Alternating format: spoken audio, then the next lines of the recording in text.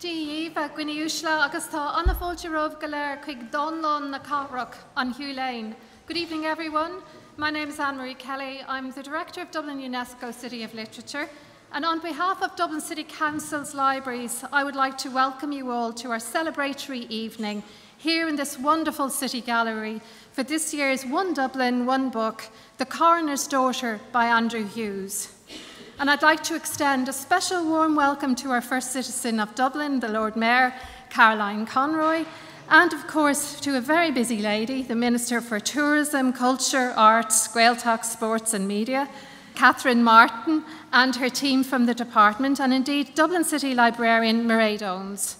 And while the One Dublin, One Book initiative is coordinated by Dublin City Council annually, we are grateful for the support received from the Minister's Department, which has allowed the programme grow from strength to strength over the years. So we'll hear shortly from the Lord Mayor and Minister on this before our evening gets underway. And what an evening is in store for us, not least with Andrew in the centre, but with music from the 19th century to serenade us from the Dublin String Quartet, and performances from actors Julie Crowe and Shane O'Regan. An evening about books is definitely not complete without Niall McManigal. Niall's panache and interview skills always make our library events special.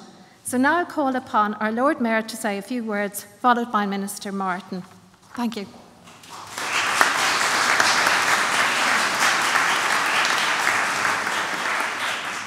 I have to pull it down. Good evening, all, and may I say a special welcome to my party colleague, Minister Catherine Martin. It is lovely for us to be here to share in the celebration of this year's One Dublin, One Book author, Andrew Hughes, and his popular book, The Coroner's Daughter. Being Lord Mayor and a councillor, I am fortunate to see on a daily basis the work achieved by the City Council, including the delivery of library service, our living rooms in the city, who champion reading all through the initiatives such as One Dublin, One Book. 2 months ago, I had the privilege of launching this programme, and I am delighted to see such a successful campaign in full swing with street banners, digital signs, social media, radio announcements, encouraging us to get reading this year's One Dublin, One Book. All residents and visitors, regardless of social or cultural background, should feel a sense of ownership and engagement with the city. Campaigns such as One Dublin, One Book energise us, promoting well-being and quality of life, which is, of course, the mission of Dublin City Council. There are plenty of reasons for us to read. Did you know that when you're lost in a good book, your body begins to relax and your breathing slows down, leading to a decrease in heart rate and blood pressure? We all need that. There are other benefits too, not least reducing stress, improving vocabulary, comprehension in younger readers, and helping adolescents in their self-identity. Our heroine in this year's book is a young woman with a curious mind itching to put it to use. A role model in the centre of this story encourages young women to challenge themselves and pursue careers in the sciences. And I am mindful of President Biden's affirmation last week of Ireland's own first citizen scientist, astronaut candidate Nora Patton. Authors like Andrew Hughes give us reading public such a pleasure that it is important in this UNESCO City of Literature we recognise their achievements and show positive support for their work. The Coroner's Daughter is a fascinating Gothic thriller which has lent itself well to this year's programme, promoting reading, but also promoting the city. And I am particularly pleased to see parts of Dublin's north inner city reflected in the novel. Lots of institutions have come on board to promote the book, not least Dublin City, the Hugh Lane Gallery, where we are this evening, and also the Royal Irish Academy, the Goethe Institute, the National Library of Ireland, and indeed the National Botanic Gardens, to name but a few. And I'd like to acknowledge their involvement and that of all libraries across the city and the county of Dublin. It is a book that has many transits to it: crime, forensic science, the role of women in early 19th century Dublin, the religion, well researched but keeping the focus on good storytelling. It's so well researched that I've been told a few experts have been looking out for discrepancies and are shocked not to find some. So take a bow, Andrew. Finally, if you haven't started to read this compelling novel, I suggest you get cracking now. And I'd like to invite the Minister, Catherine Martin, to say a few words now. Thank you.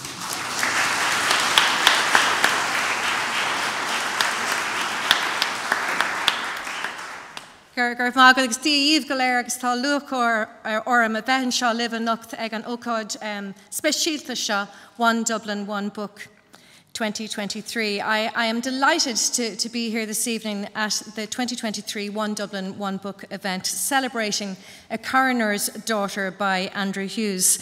And thank you to the Lord Mayor and my good party colleague Caroline Conroy for the lovely welcome and launch to the event.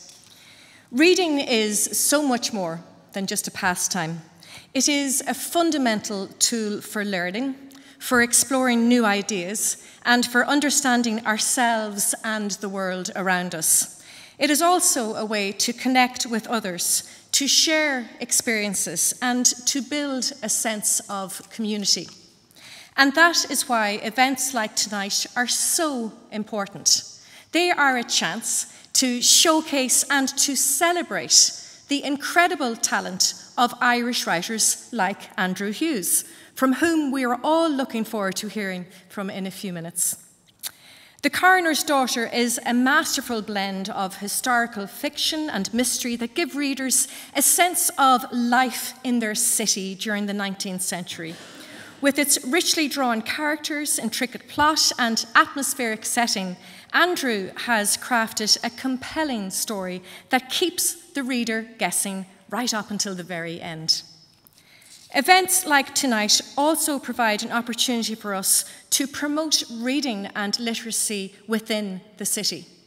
By bringing people together from all walks of life, we can help to foster a culture of reading that will benefit us all. It is therefore always a privilege to support Dublin UNESCO City of Literature and the great work being carried out by all involved. One Dublin, One Book has grown to be a popular event in the cultural calendar, where it has had positive effects on promoting the pleasure of reading, as well as on strengthening community links in Dublin. This award-winning campaign is coordinated annually by Dublin City Council's libraries and has long been supported by my department. The strong programme of free events organised across the city over the years has helped to expose people to Irish authors and draw them into their books. I understand that the positive response to the campaign this year may mean that we will see more of Abigail Lawless.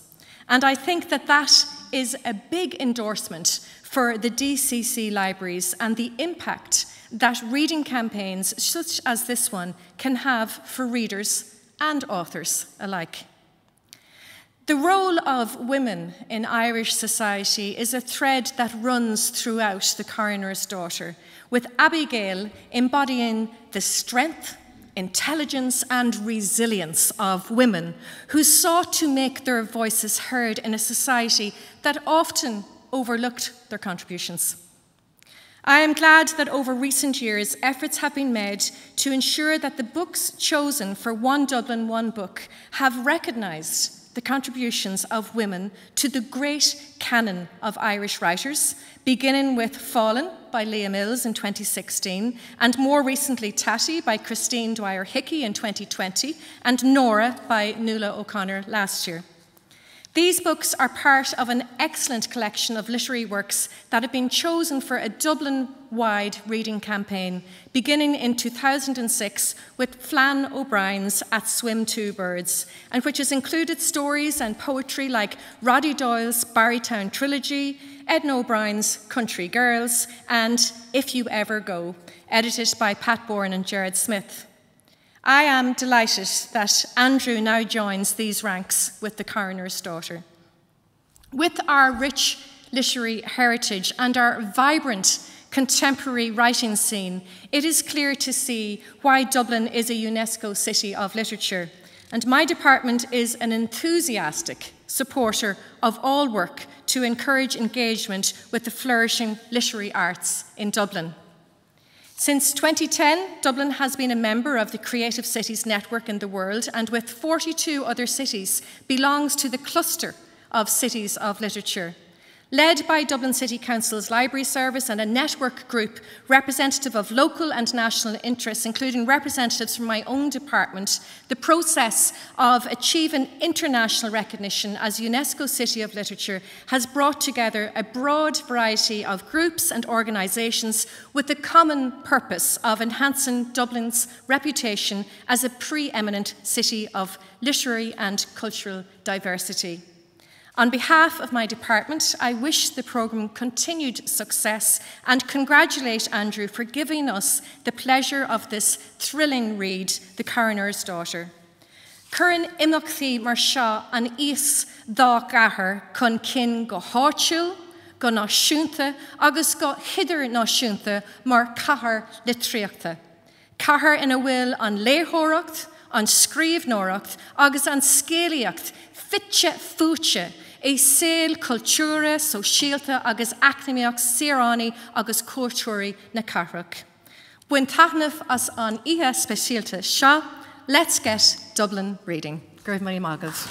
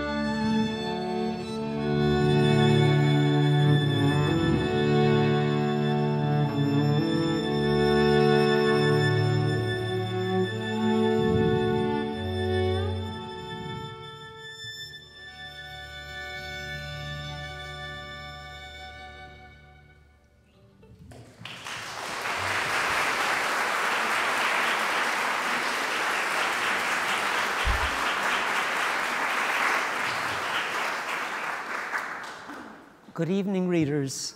Agus fáilte roimh go léir. We're off to a very heartening and elegant beginning. Thank you, Lord Mayor and Minister, for those heartening words. And we've just heard Meditation from Thais by Massenet, played by the Dublin String Quartet. Aoife and Katie on violin, Paula on cello, and Siobhan on viola. From their days busking together on Grafton Street during their school holidays in the 1990s to performing at Glastonbury, Electric Picnic, Body and Soul, Aoife, Katie, Siobhan and Paula, the Dublin String Quartet, individually and collectively, have performed with artists such as Codaline, Michael Bublé, Julie Feeney and Sinead O'Connor. And later in the evening, we're going to enjoy 2 more pieces. This special One Dublin One Book event celebrates Andrew Hughes's compellingly readable and hugely enjoyable novel, The Coroner's Daughter. Many of us here this evening have already read the book. Those of you who haven't, you're in for a real treat. Set in Dublin and Wicklow during the wet and miserable so-called summer of 1816, The Coroner's Daughter is not only brilliantly plotted, but as well as a dramatic storyline, Andrew Hughes offers us a vividly atmospheric recreation of social life in Dublin in the early 19th century. The novel also offers fascinating insights into medical and scientific practice and religious observance.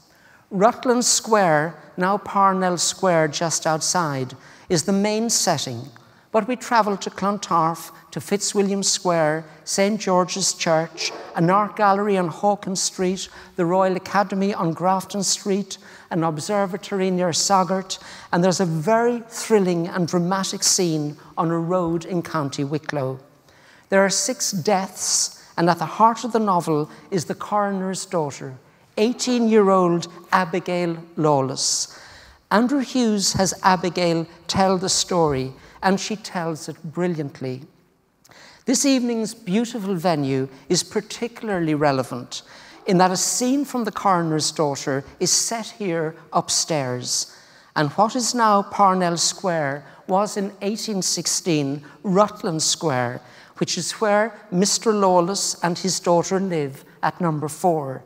Across the square, beyond the Rutland Pleasure Gardens, is the Nesham family home, number 44. And I just noted this evening on my way here, it is now the Sinn Féin headquarters.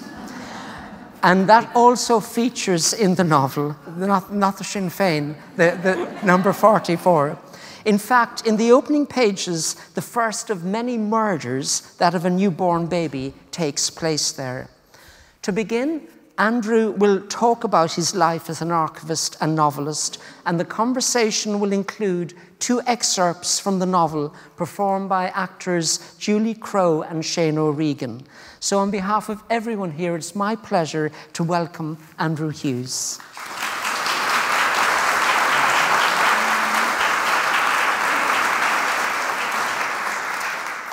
It could be argued, Andrew, that news from the past is always current. We live against a backdrop of what has gone before. Do you live more in the past or in the present in your life as you grew up in Enniscorthy, when you became an archivist and now an historical novelist? I think, I definitely came to writing historical fiction from the history side. I studied history and English in Trinity College. After that, moved into the archives course in UCD. And after that, I've just been immersed in archives in my working life. I started in the RTE archives, which is more modern, more visual, which perhaps has influenced the kind of visual style of my writing. But otherwise, the work that I've done has always involved original papers. And I think just that immersion has just given me this sense of having one foot in the past at all times, or at least having a connection with people in the past, which I think studying archives and reading archives just can give a person. And so when it came to writing historical fiction, or when it came to writing fiction, first of all, it was a case of would I try my hand at modern style, modern crime, but historical fiction just drew me in. But when you came upon the story of John Gaeltacht, and 10,000 turned up to see him hanged when he was hanged in the 1840s in Dublin, was that the prompt for this novel, the character of John Gaeltacht, or were there other factors? No, absolutely. So yeah, my first book was a social history of Fitzwilliam Square. It was called Lives Less Ordinary. And it came from these house histories that I would do. So I was doing archives work, but I would also offer this service where I would research the history of Georgian houses. And I gathered together all 69 houses of Fitzwilliam Square and produced that book. But in number 5, Fitzwilliam Square, which features in The Coroner's Daughter, again, just because of that, there lived a man called Edward Pennyfather, who was Lord Chief Justice of the King's Bench. He presided over the trial of Daniel O'Connell in 1844. When O'Connell was found guilty, he turned to one of his co-defendants and said, "That jury would have convicted us of the murder of the Italian boy." So I was just looking at this court report because I was looking at number 5, Fitzwilliam Square. I was just fascinated by this crime that O'Connell could just casually allude to, this murder of the Italian boy. I had never heard about it before. And when I went searching for reports about that case, I came across the name John Gaeltacht. So the Italian boy and the John Gaeltacht are real figures. What about Mrs. Sarah Blackwood? I think she was invented, and it was a device for me because Convictions of John Gaeltacht was told from Gaeltacht's point of view. He's writing his confession in the condemned cell of Kilmainham jail days before his execution. Obviously, I couldn't show him being executed because it's a first-person narrative. So it was a trick for me to show Gaeltacht's execution by having him, early in the novel, attend another execution. Down in Thomas Street? Yes. Where people rented out rooms and they sat at windows to watch the hanging of Sarah Blackwood, and they smoked cigars and drank a glass of wine. Absolutely. That's something I got from, you might vaguely remember it from your history books in school. The execution of Robert Emmet in 1803 took place there in front of the facade of St. Catherine's Church. And in that picture, when Emmet, I believe, has been beheaded, you can see in the windows above the street people overlooking glasses of wine and so forth. So I think I invented Sarah Blackwood. It's possible that she came from something. It's long ago enough now that I can't quite remember. But I merged that with the execution of Robert Emmet. I had Gaeltacht go along with his new girlfriend Helen. And then I described Blackwood's execution in the exact way that Gaeltacht died. But do tell us how she was found out. It's brilliant. Well, I believe she was accused of murdering her husband, which happens every now and again. And she had been increasing doses of arsenic into his dinner. She had a young French lover, by the way. That might make a difference. So bit by bit, she was increasing the dosage of arsenic in this poor man's dinner, and he just was kind of getting sicker and sicker, couldn't understand what was going on. It's not a very pleasant story. One evening, he feels particularly sick, stumbles out into the yard. His dinner reappears. One of the family pigs then comes over, slurps up the spillings. When the pig keels over, poison is suspected. And her bedroom is searched, the arsenic is found, a note from her French lover, and she was sent off to the gallows. Right. We will move on to The Coroner's Daughter. But, I mean, this book is so good. Do not miss it. And if you think of John Gaeltacht himself, he's writing the story of how he came to be imprisoned before he was hanged in Kilmainham jail. But he gives Iago a good run for his money. He is amoral. He betrays everyone. He is shockingly awful, but rivetingly interesting. But he's a nasty piece of work. Absolutely. But I mean, that was directly then, Abigail was a response to that. I had been in John Gaeltacht's head for so long and inhabiting exactly this character that you described. And it could be fun, any situation that I placed him in, I just said, what's the most cynical, mean-spirited thing that he can do? I said, I'll just have him do that. But after a while, there was dark elements as well, obviously with the crimes that he was committing. And so when it came to writing my next novel, it was a case of, I wanted just a complete change of pace. I want the main character to be the hero. Again, it's a change of pace. I wanted her to be a young woman. And since she would be in the 19th century, the only way I could think of her having plausible access to cases of murder was to have her be the coroner's daughter. So that character just kind of sprung into my head. Because I remember actually when it happened, because I had joined a writers group, a historical fiction workshop, just down the road in the Irish Writers' Centre, writing Gaeltacht. We continued meeting then in the Gresham. And I remember walking home from the Gresham up towards Drumcondra and passing through Parnell Square. And just this idea for Abigail just popped into my head fully formed. And I was looking around and I could see the Rotunda, and I could see Charlemont House, where we are, and I could see just the Georgian houses of then Rutland Square, now Parnell Square. I said, sure, I'll just place it here. Now, you must have done acres of research, but you carry it so lightly and so well. But do you know when you begin a novel the direction it's going to go? Only very vaguely. I mean, the joy of writing Gaeltacht was it was a true life murderer, so his story was there set out for me. The crimes that he was committing were very much kind of staging posts for me in the narrative. I'd say, well, I just have to get to this. That's a third of the way through the novel, this crime is going to happen, and then certain things happen. So from that point of view, that story was laid out for me. It was just a case of me finding my way. With Abigail, the first scene of the book is that murder of the newborn child that you mentioned. That came out of a true life. That was based on a true life case, a coroner's inquest that I found from an 1840s journal. Described this very happening, a household run by Mr. Nesham. Mr. Nesham was the master of the house. A young nursemaid conceals her pregnancy, murders her newborn, and even the hydrostatic test that was carried out came from this real-life case. The hydrostatic test whereby the lungs of the newborn baby were submerged in water to see if they would float. If they floated, it meant that the lungs had been aerated, which meant that the baby had taken a breath, and therefore it was a case of willful murder rather than a stillbirth. And so all this was just laid out in this true life case. And I was looking at coroner's inquests, looking for inspiration for Abigail to get the story going. I said, why don't I just show her and her father dealing with this very case? I used the name, changed other details. And so I just had that first scene. And then it was just a case of finding my way from there. Now, you must enjoy your brilliance at detail. I mean, in Abigail's bedroom, she has two pin-ups.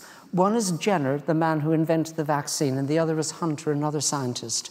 The horses that draw her carriage are called Newton and Boyle, and the cat is called Kepler. So she's totally immersed in the scientific world, even though Papa sends her off to piano lessons, and she has little interest in them. Yes, but I mean, he is definitely more indulgent than most, I'd say, would be for his daughter to have interests like this. The fact that she's an only child, and because of the situation with her mother and so on, I think it became this kind of very isolated, insulated, but very cozy household that they had together, and with the housekeeper, Mrs. Perrin, and so there's the upstairs-downstairs element of what goes on in a house.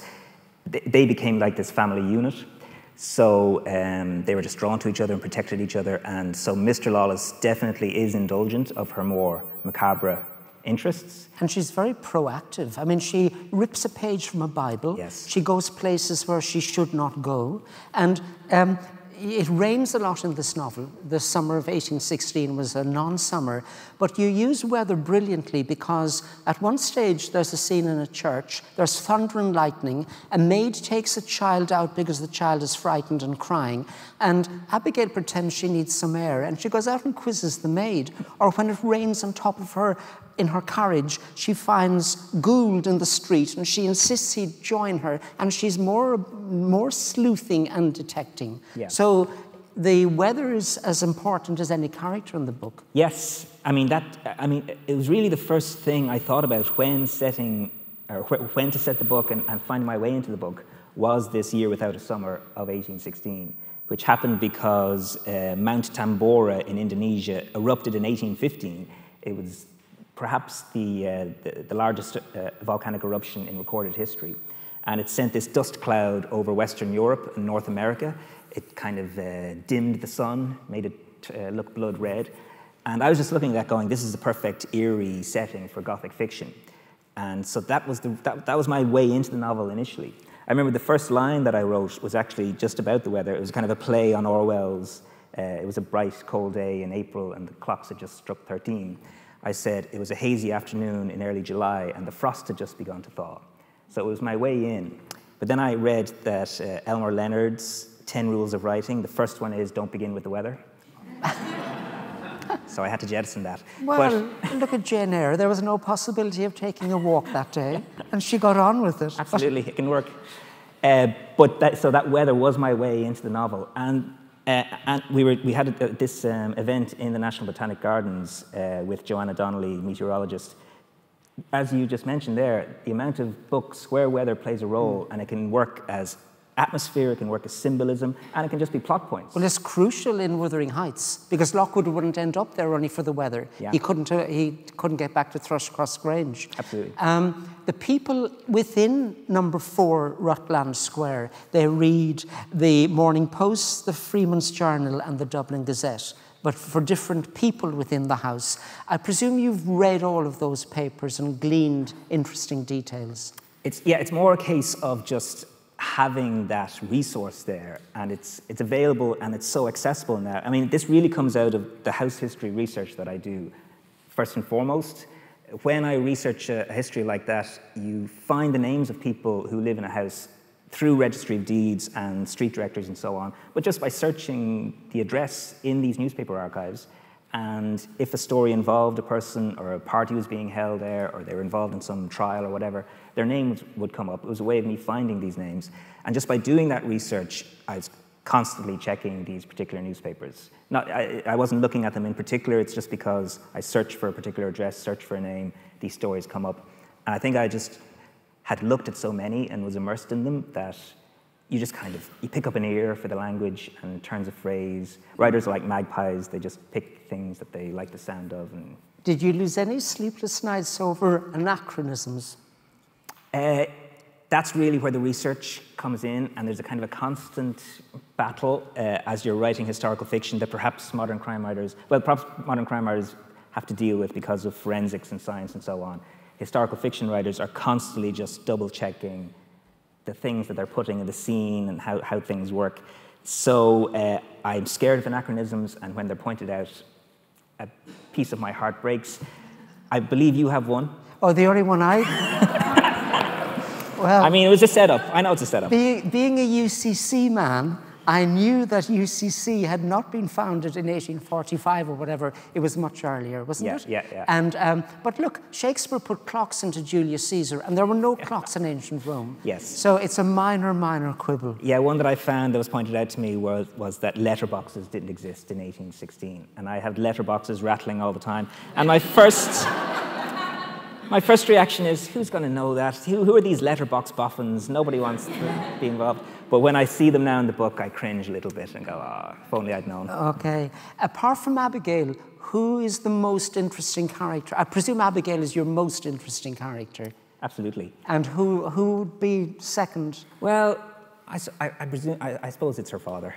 And just because of this competing, his love of Abigail and obviously his concern for her, his indulgence of her forensic and macabre interests, but he also does demonstrate the proper concern for her reputation. Sure. And when she's sneaking into the anatomical theatre to witness him at work, when he comes out and confronts her about it, his first concern is, what if people saw you? What would that do for your prospects in life? Because he knows himself that the curtailment of her, prospects in life through just not being able to study, not being able to pursue a career in these things, means that a young woman at the time just has to find a match and find a marriage. So he is concerned about that. But then very quickly in that carriage ride home, Abigail says, will you show me other poisons and tests to establish poisons? And he says, yes, I will. If it keeps you out of the anatomical theatre, then yes. Yeah.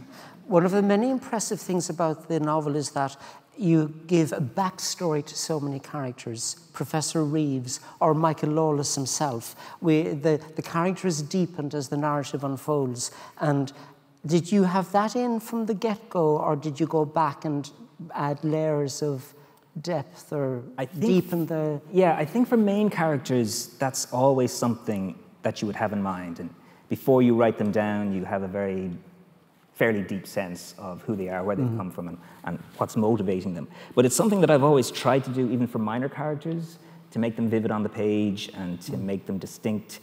It's just a way to enrich the world in general, but it's also something I find that as you're going along, sometimes it's helpful to have a minor character reappear for some piece of expertise that they can give, or just somebody to open the door, or somebody to present a bit of news. And if they've been well drawn at the beginning, you can pluck them back and put them back in the narrative later on.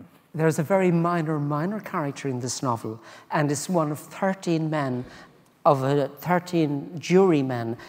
Lawless wants 13 in case there's a split decision.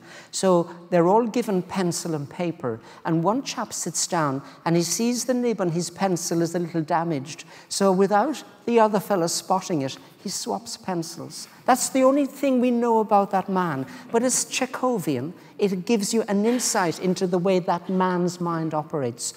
Talk to me about religion and the brethren and their presence right throughout the book. Yes. I mean, that came again from my first book, Lives Less Ordinary, the Fitzwilliam Square book.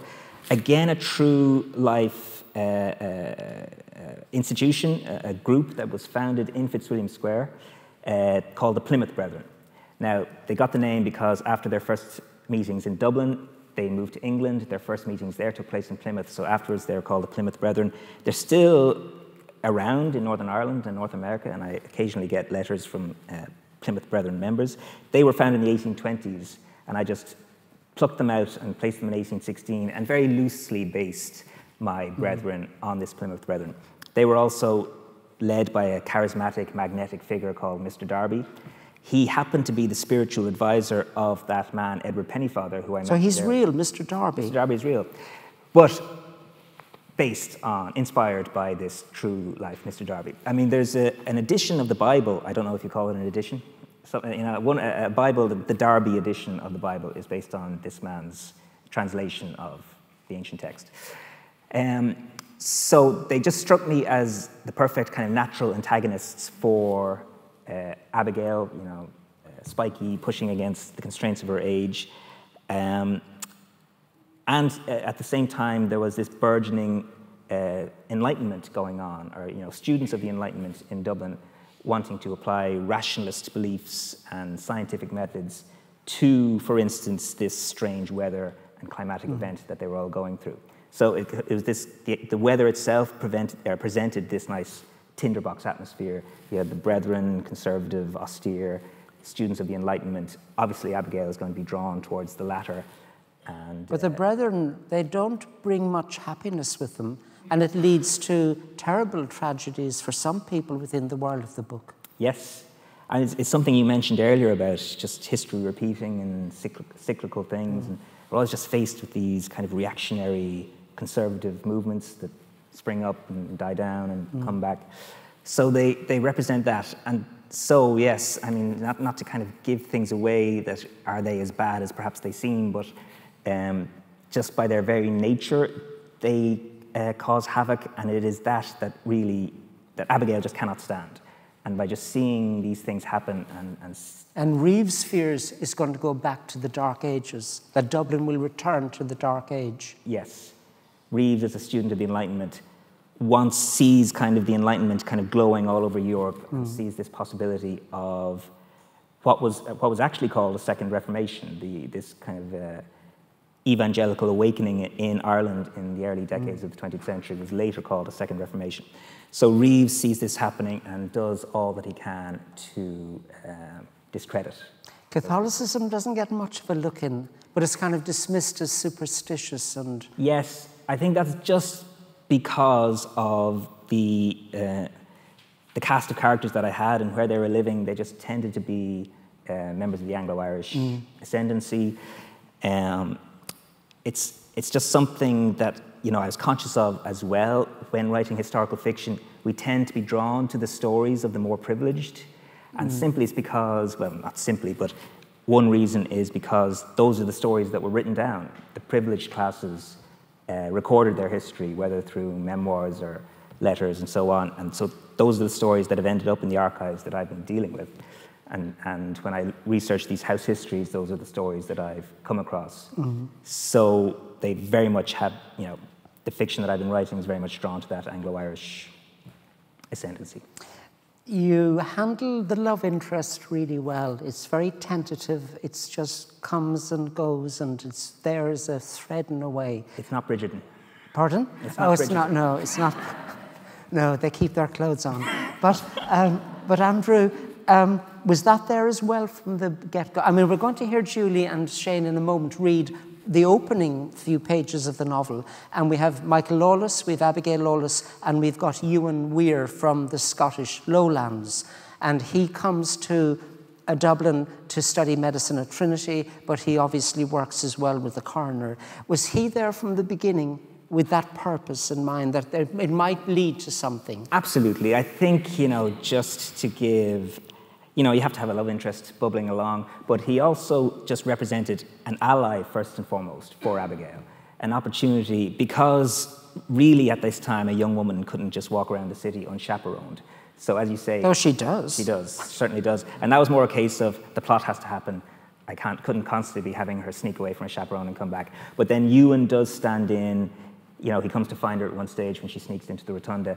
He's there for her in other ways when she's injured, fleeing from the man with the lazy eye and so on. So he was there as an ally, he was there as someone Abigail could kind of bounce ideas off or discuss other plot points, and obviously he's there as love interest, and the tension keeps bubbling along. It's time for Julie and Shane to bring this wonderful book to life. So, we'll hear Julie and Shane now, please. Thank you very much.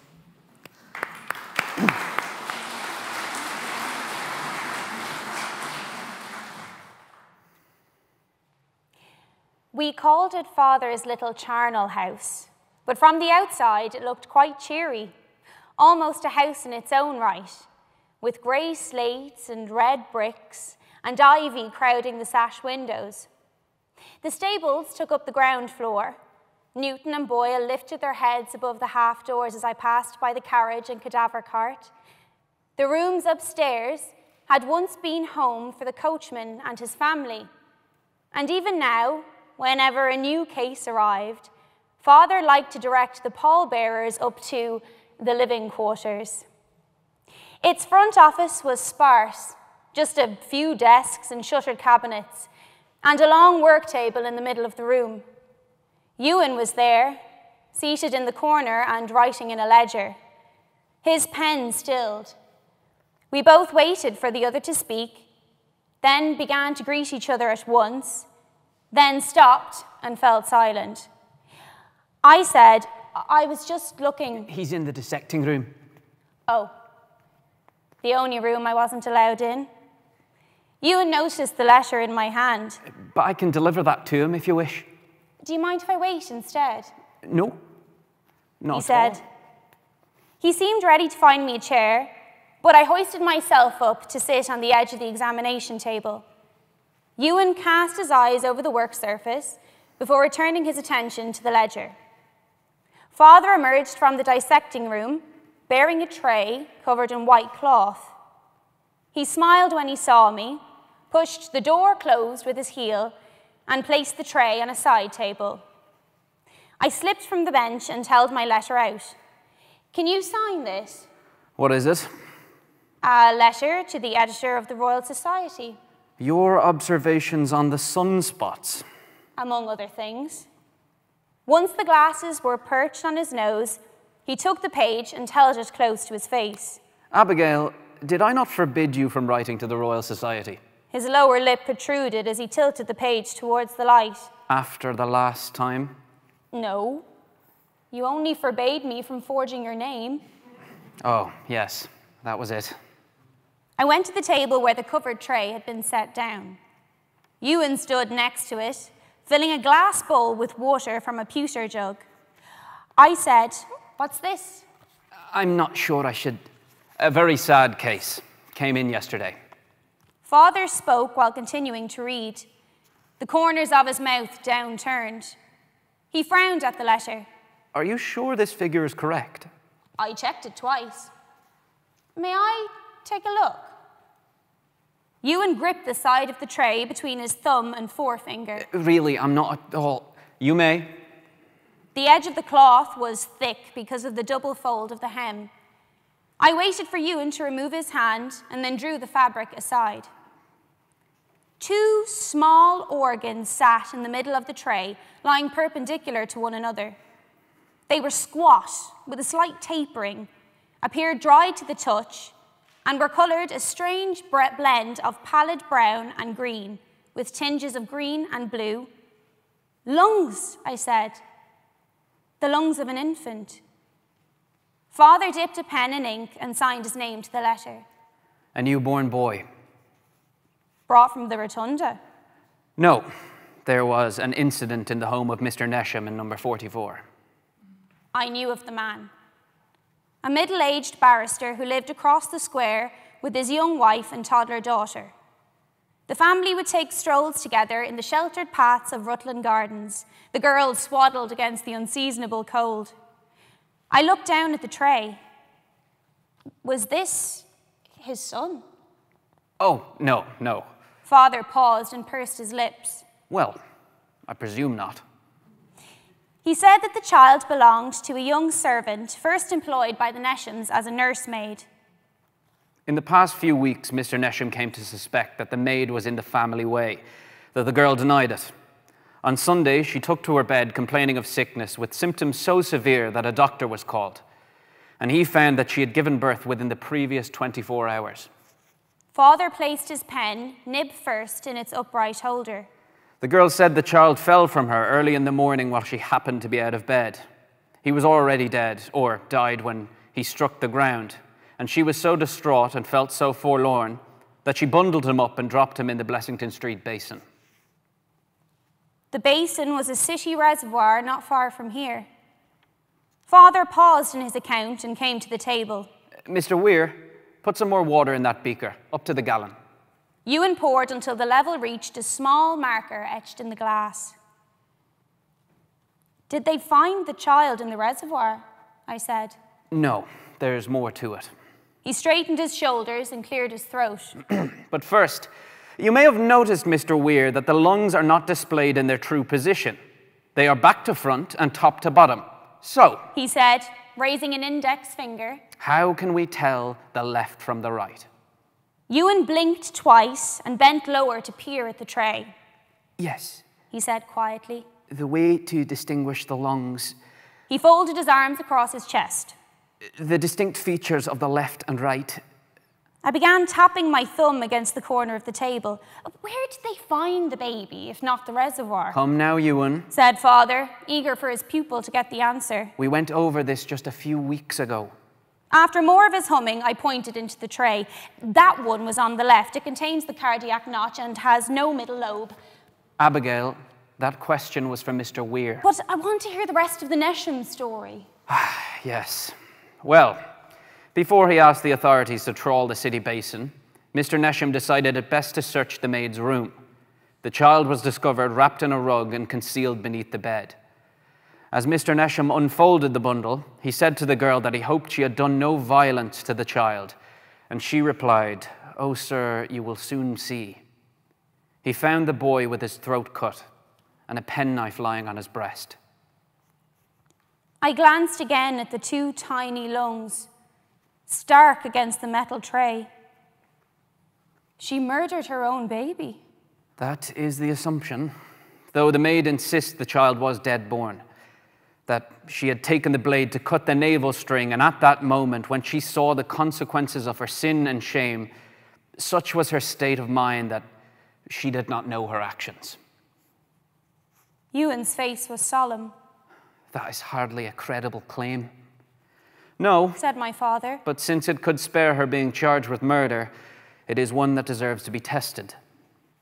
He drew the glass bowl towards him and placed an oil lamp beside it. The water was a bit cloudy, with tiny particles swirling this way and that, as if they'd been startled by the light. Father picked up each lung in turn and slipped them into the water, as Mrs. Perrin would drop fillets of meat into a pan. The organs drifted down. Tiny bubbles formed and clung to their sides. They slowed as they neared the bottom, bumped against the base of the bowl and each other before beginning to climb again. They rotated upwards, breached the water's surface, and remained afloat, their tops bobbing and glistening in the lamplight. Ewan and I had leaned down to look closer, so our heads almost touched. He said, The lungs are buoyant. "What does that mean?" The baby must have taken a breath. Father prodded once so it submerged, and he watched it float to the surface again. I would say several. In fact, he may have cried for a few moments. I am surprised that it did not alert the household. There had been a hailstorm that night. I'd lain awake listening to the incessant tattoo. The strongest gusts had sounded like boots crunching through gravel. She did murder him. Abigail, what have I told you about jumping to conclusions? This only confirms that the child was murdered. He picked up a large perforated spoon, like those used to remove poached eggs, and the lungs drained as he fished them out. Though I admit she is by far the most likely culprit. Well, why would you doubt it? Father handed Ewan the spoon. Mr. Weir, will you return this to the kitchen, preferably without Mrs. Perrin seeing you? Then use the water on the orchids in the greenhouse. Yes, sir. I promised Nesham that I'd visit him in his home this afternoon to tell him what I'd found, and then I have a lecture to give. Father began to look around his office while patting the sides of his pockets. Abigail, we also have an appointment in town, so you'd best come with me. I thought he'd forgotten. I'd hoped he'd forgotten. An afternoon undisturbed in the library had beckoned. Perhaps we should postpone that. Your meeting with Mr. Nesham is too important. We cannot. Mrs. Meekins is our only remaining option. And when we speak to her, you are not to question her methods. Even if they make no sense? Especially if they make no sense. Ewan had been watching our exchange, but when I glanced at him, he took up the spoon and withdrew. Father said, You know your mother wished for you to develop pastimes that were more typical for a young lady. But... So I want you to be good. My letter remained on his desk, and I gently brushed a finger over his signature. The ink didn't smudge, at least not very much, so I folded the paper and put it in my pocket and said, Yes, Father.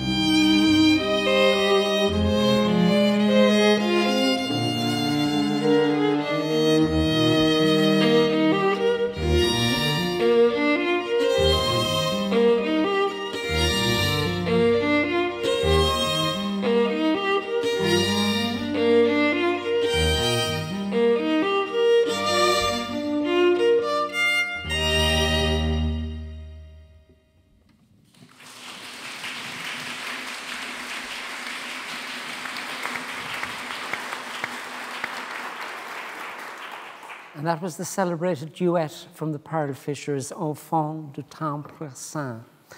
The death of that little boy, the baby boy, Morgan Casey, at the beginning is the first of 6 deaths in the novel. It is shocking and is terrible, and it's in a novel. But you also give us a fact, not about killing of babies, but we read in this novel that 1 in 6 babies would not live beyond 10 days. The babies born down in the rotunda. So life was very, very grim for the working classes, the lower classes. Yes, absolutely. Again, it's something, as I mentioned earlier, you know, you're telling these stories of Anglo-Irish descent, you're telling people of great privilege. So that fact came up when Abigail was looking out her bedroom, I believe, or just kind of remembering the promenades that would take place in Rutland Gardens, and, you know, an army band playing and ladies and gentlemen linked arms and walking through. And Abigail, while looking at that scene, her eyes would be drawn to the windows, and she was just imagining the disparity between what was going on in those squalid wards and the women of the city, the poorest women of the city, and the terrible things that they were going through, and just this grand, carefree, privileged and wealthy people promenading underneath them. And it's something that I was conscious of bringing up in the novel as much as I could, just the fact that there was this year without a summer and that crops had failed and that there was hardship.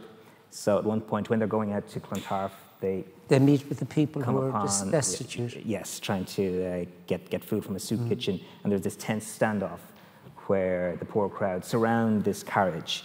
And so Abigail, you know, who is the daughter of this privilege, comes face to face with the fact that, you know, the people out there are much less privileged than she, and there is a danger there, the fact that once people become desperate enough, her life and her social sphere could collapse, you know, as, you know, revolution is going through Europe and so on. So. But the pleasure gardens were then denied the gentry. They paid 5 pence and the money went towards the lying-in hospital.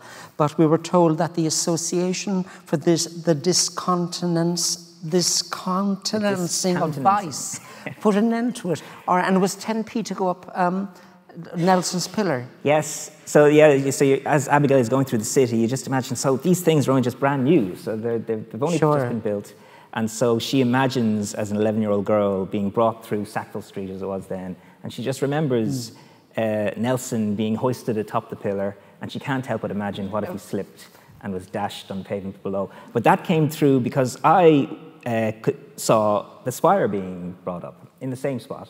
And did you wish it to topple over? I remember somebody, as the workers were going up, and everybody's looking at them going up to the top of this, you know, giant thing, and some Dublin wag just said, "Oh, I think he dropped a spanner."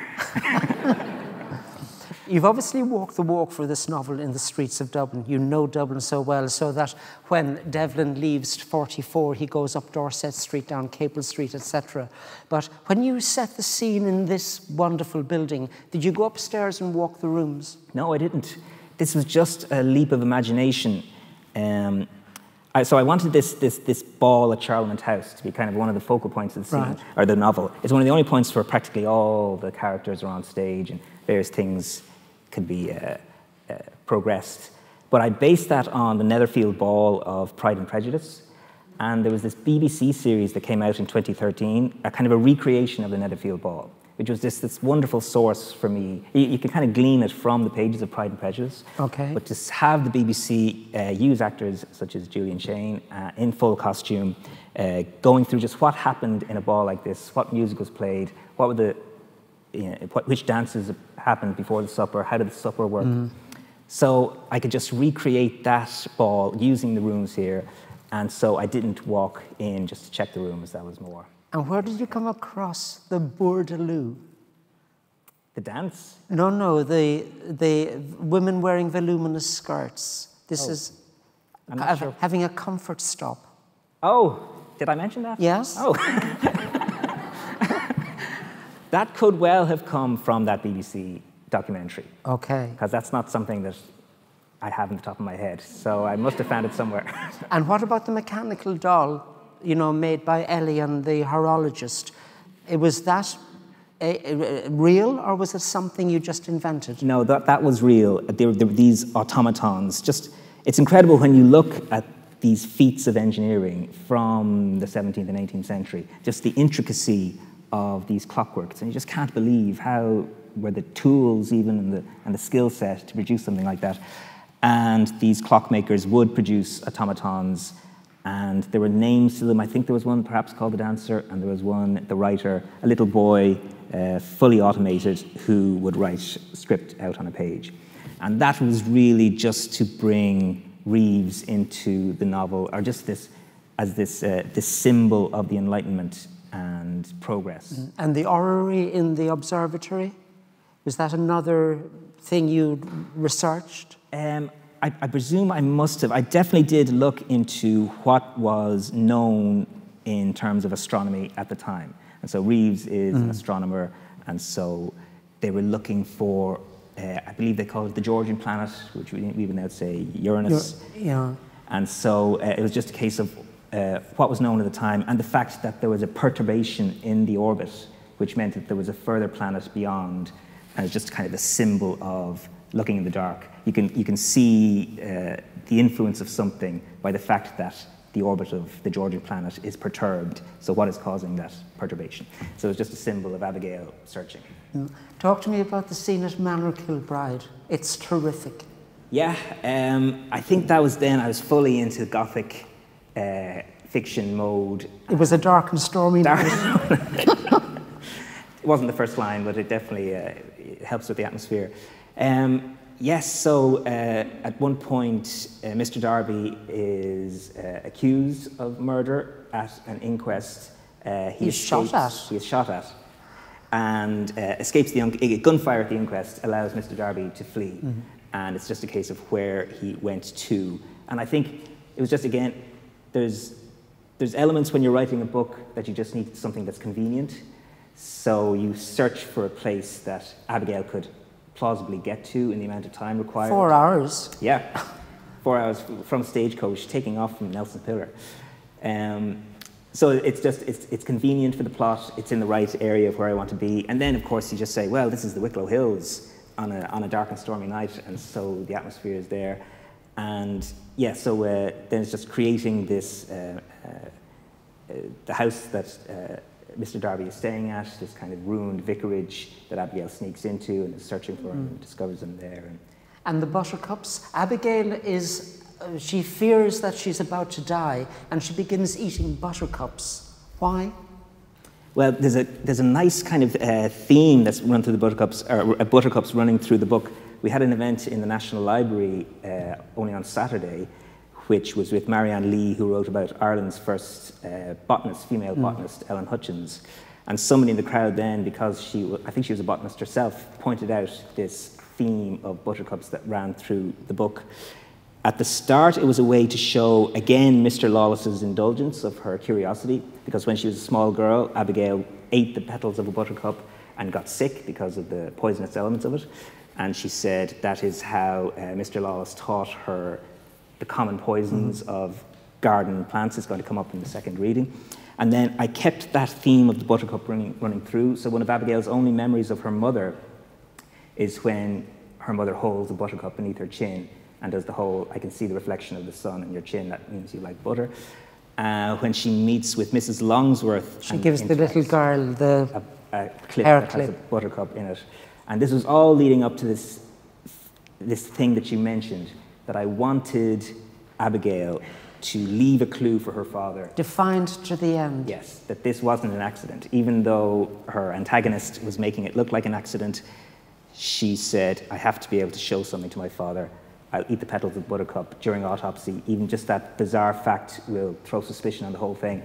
And that was then just calling back to the buttercups that had been placed throughout the book, was to keep that in the reader's mind. Now, I believe you've written a third novel, a crime novel, and it's set in contemporary Dublin. Yes. So everyone has mobile phones. Absolutely. And is that a problem? It's actually kind of a relief. Well, one of the reliefs was not having to research every last part of the book in terms of historical research. I've heard that mobile phones can cause terrible trouble for fiction writers, but I think there's opportunities as well in that in ease of communication. You can show people on social media and so on.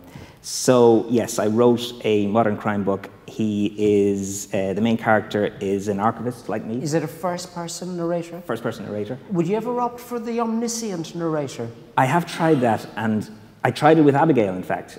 At the start of the book, I was being told in the third person from her point of view, but I'm not sure, I just kind of feel a disconnect with the character when that happens, so I tend to write first person. So, so this book is just finished, set in modern Dublin. A man called Lister, he's an archivist. It's been described, not by me, but by my agent, so it might as well be me, as Tana French meets Sally Rooney. Okay. I described it as normal people with murders. So hopefully, my agent's in London at the moment trying to get a deal, so hopefully that works out. Okay. So, and have any of these books been optioned for the big screen or the small screen? Because, I mean, Joseph Conrad says of writing, above all, to make you see. And when I read and reread both books, I could see things so vividly. I could see the hairline crack in the glasses belonging to the clerk. I could see little details everywhere. The badly taxidermied dog in Whistler's workroom. I mean, I could just see things so vividly. So yeah, but I would absolutely love that. As I mentioned, so the London Book Fair is happening in London right now. I think it might have finished today. But my agent, Paul, is in London. He's pitching the modern novel that I've just written, and he's pitching The Coroner's Daughter for TV rights, which would be absolutely fantastic. I did get encouraging news about my latest book, the modern novel. A producer there absolutely loved it, and he said he's taking it to the head of television.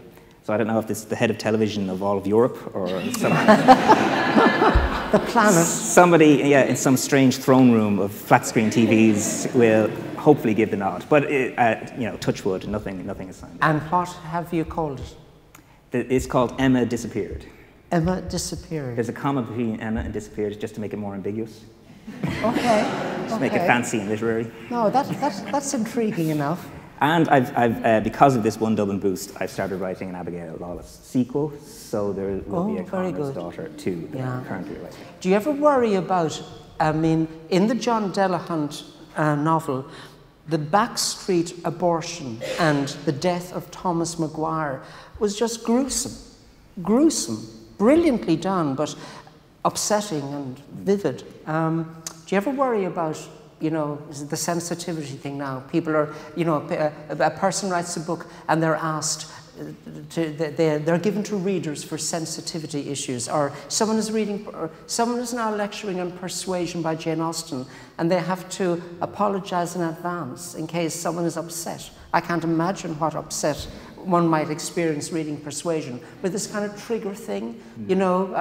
King Lear has eyes gouged out in the text, so perhaps we shouldn't be teaching that. Do you ever worry about your reader? And no, that's never something that's occurred to me. I just, the more gruesome, the better.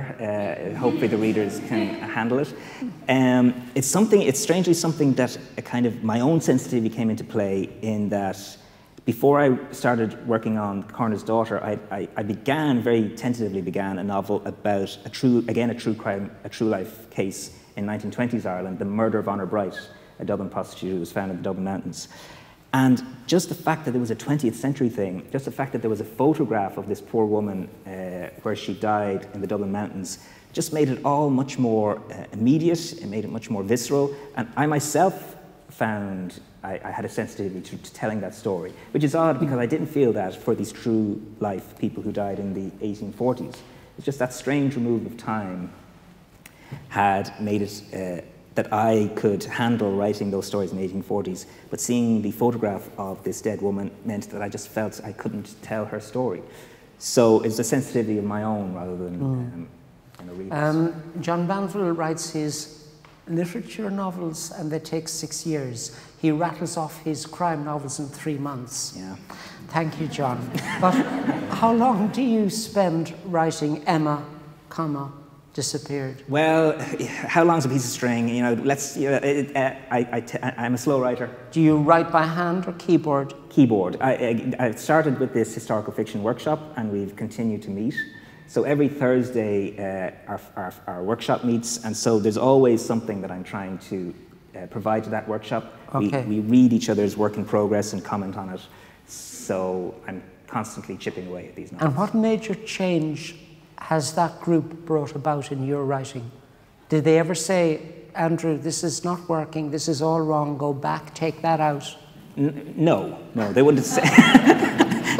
It's very constructive. I mean, it's a huge, the change that it made to my writing, it's more the change that it made to my life, really. To find this group of people, just by chance when I walked into the Irish Writers' Centre in 2011 or 2012, and found this group led by the brilliant John Givens, it's provided this a source of camaraderie. We're all in it together. We're all writing. We're all in the same boat in what can be a kind of an isolated profession. And different historical periods. Different historical periods, but then it started out as a historical fiction workshop. We've branched out, and really, it's just a general fiction workshop now. Okay. So, like, even though my latest is a modern crime, it was still written within that workshop. And I mean, John's insight is absolutely brilliant. The insight of our fellow members is always great. And so it would never be as stark as that, but there would be constructive criticism, of course. And is Emma, Disappeared, I love the title. Is it based in Dublin, or do you go outside? Do you go to a manor, Kilbride? No, it's very much based in Dublin. As I said, he's an archivist like me. He lives in Botanic Avenue like me. But there, the similarities, especially when the murders start happening. No, I very much... I just liked, it was nice just to set in the city. I think maybe it's just, I'm so used now to writing in the city, and I could explore the kind of middle-class life that we have now, but the English underworld also plays a part. Now, when you're not writing, who are you reading? Well, I read whatever comes along. One of the joys of One Dublin is to be able to read the novels of the various people that I've been on the panels with. I've written nothing, Andrew. You were spared. Actually, I checked out your the poetry book that you had. Okay. So that's been one of the joys. And do you read Irish writers, or I mean, who would be your, hero for the crime novel? I think maybe you mentioned Banville there, and I think when I'm going back to writing Devil Hunt, I was hugely inspired by Book of Evidence. That same kind of confessional idea, same kind of cynical character. So I think Freddie Montgomery, and the fact that it was based on roughly based on a real-life character, that was a huge influence when I was starting out. Okay. And we're looking at the clock, and we now have another excerpt, please, from Shane and Julie. And this scene is Ewan and Ms. Abigail Lawless testing each other in terms of forensic knowledge. He turned when he heard me and seemed ready to get up. I'm sorry, I thought everyone was asleep. Would you like to use the parlour? I waved for him to remain. Stay, I'll only be a minute. He nodded and resumed reading, leafing back a page as if he'd lost his place. I went to the bookcase and scanned its titles. There was the copy of Lewis's romantic tales that I had come to get, but I felt conscious now of picking it out. Ewan said, Has the noise of the thunder kept you from sleeping? Oh, no, I'm often awake at this hour. I'm the same. It's easier to study in the smaller hours. What are you reading? He turned the spine towards me. Very dull, I fear. I moved closer to see the gold leaf lettering of Mayle's epitome of forensics. Your father likes to test me with hypothetical cases when we work, describing two or three signs of death and asking me to deduce the cause. He pursed his lips and flicked through some pages of the tome. More often than not, I am stumped. What a good idea. I sat down on the couch, leaving a space between us, and held my hand out for the book. Let's see if you fare better now. He smiled at me, but then hesitated. Some of the descriptions are rather distressing. Why, I have read it twice before. Yes, of course, I keep forgetting. He passed me the book, and I leaned back to leaf through it. Don't give me one that's too obscure. How will you ever learn? I said, reading over an entry in the section marked aerial poisons. I sat up straight and looked at him steadily. You are called to examine an unfortunate man who shows every appearance of strangulation, except there are no marks on his neck. His eyes are open and staring, tongue protruding, fists clenched, and jaw locked. You needn't say it so eagerly. When you open him up, the ventricles of the brain contain a serum tinged with blood. The lungs are collapsed, and the viscera are dark-coloured and turgid. I close the book in my lap. So, Mr. Weir, how do you think this poor man met his death?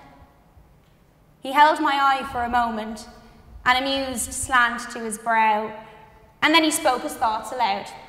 Well, there are no wounds or contusions, and you would not have given me a case as dull as a fit of apoplexy. Something was ingested or inhaled. He drummed his fingers on the armrest. Do you give up? No. I just need more details. In what kind of a room was he found? It doesn't say. Well, imagine it. A garret. Above what? A business on the dockside. Ewan thought some more. If he lived above a trade, his room may have been gathering vapours from below, chemicals from a tanner perhaps, or carbonic gas from a lime kiln. Yes, I said, opening the book to show him the entry in the epitome. That's exactly it. Fumes from the burning of lime. Our shoulders drew close as he leaned over to see. Really? In truth, it was a guess. He asked if he could have the book back. What for? Because it's your turn. No, I have not read mail for several months. Oh, don't make excuses. Like me, he flicked through the pages to pick out a case, glancing at me suspiciously once or twice as if I might spy the chapter. When ready, he told a tale of 3 sisters at a masquerade, chatting by the punch bowl. As the night wore on, one was seen to be flighty and unsteady in her dancing. Another retired early, feeling unwell. And at midnight, when everyone was unmasked, the third was found dead in her seat, her young, fair face contorted in seizure. During autopsy, you find no other symptom or sign of death. But there must be. I'm afraid not. He was pleased with himself. Outside, a gust made the window shutters creak, and the clock on the mantel continued to tick. I tried to recall some of the more exotic poisons and their symptoms, but I could think of none that would affect 3 people so differently. Ewan was humming a strain from a Scottish folk song, and I told him to hush. Years ago, when I ate the petals of a buttercup, Father had shown me all the flowers in the park that were toxic. Wolfsbane and nightshade and laurel. He said that one of the most common of all presented the greatest danger. Its odour caused giddiness and headache, while those who consumed it suffered convulsions and death. It was all I could think of, so I said, the punch was laced with water hemlock. Ewan let out an exasperated sigh and opened the book again. Am I correct? That was far too easy. I'll have to give you another. Oh no. I reached over to grip the top of the book. The next question is for you. I knew I should have asked you the one about the copper sulfate. I shifted closer to take the book back, but he kept his hold.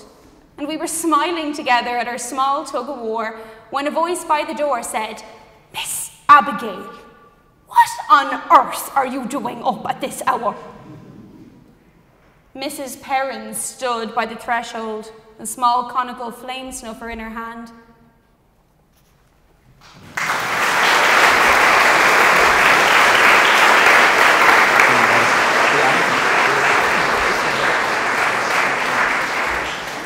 The physical intimacy between Ewan and Abigail is very gentle and very subtle. I look forward to the raucous, normal people intimacy of Emma, disappeared.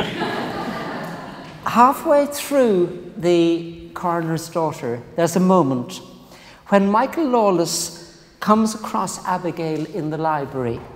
What are you reading, he asks, and she replies, just a novel. Andrew Hughes is having fun here, And it reminded me of that moment in Jane Austen's Northanger Abbey, when a character is asked what she is reading, and she replies, "Oh, it is only a novel." And Jane Austen adds, "Or in short, only some work in which the most thorough knowledge of human nature, the happiest delineations of its varieties, the liveliest effusions of wit and humour are conveyed to the world in the best chosen language." And that's what Andrew Hughes has given us in The Coroner's Daughter, an insightful, intelligent, lively, serious, entertaining and witty work in the best chosen language. And to conclude, the Dublin String Quartet, and this will be followed by a drinks reception. Thank you all for being here. Thank you especially to Anne-Marie Kelly of the UNESCO City of Literature and her team. Thank you to Julianne Mooney-Sarin.